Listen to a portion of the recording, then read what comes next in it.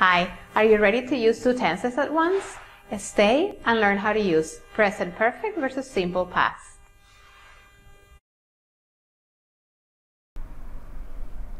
Present perfect versus simple past. Use the present perfect to report a recent event without giving a specific time reference. The trainer has saved all the paintings. Use the simple past to report an event with a specific time reference. After a day at the mall, the woman went out to her car but couldn't find her keys.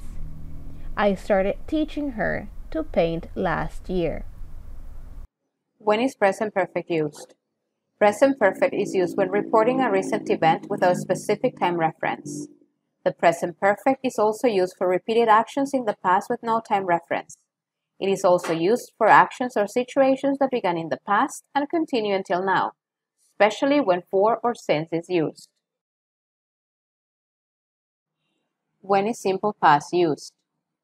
Simple past is used to describe an event that happened at a specific time in the past. So how long have you studied English for? Who was your first English teacher?